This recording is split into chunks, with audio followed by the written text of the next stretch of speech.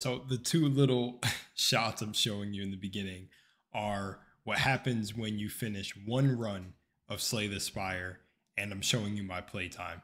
I have almost literally 100 hours. I have 82 hours of playtime in Slay the Spire, and I've gotten, in my opinion, a lot of achievements that are at least they were I perceive them as more difficult than actually completing a run, like stacking 99 poison with the silent. The run you are seeing on screen right now, and why I had to record it, was me finally completing one run and technically beating the game with the silent. I finally, and the section I was showing you in the beginning is what happens when you beat the game with all three of the main characters. So there's like this kind of super secret ultra ending. So I was showing that for the players that, if you know, you know, but now you know because I just said it.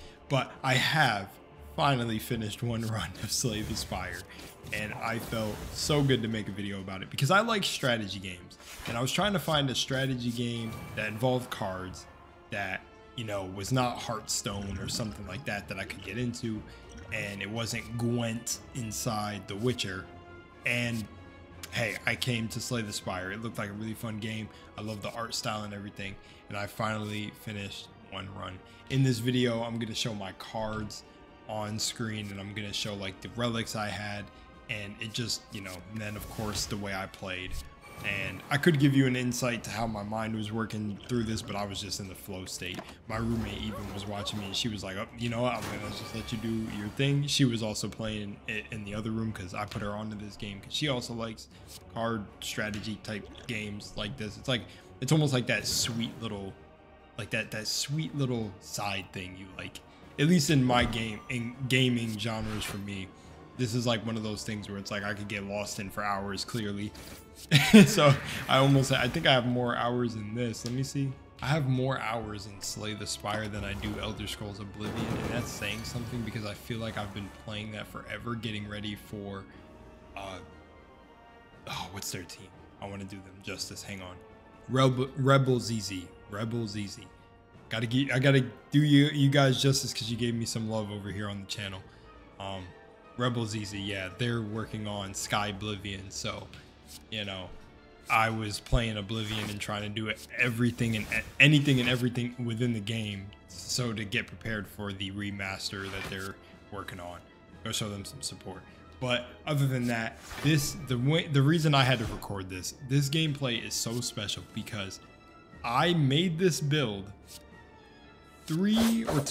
three-ish months ago, and I wish I screen recorded me playing the game for the first time in 3 months.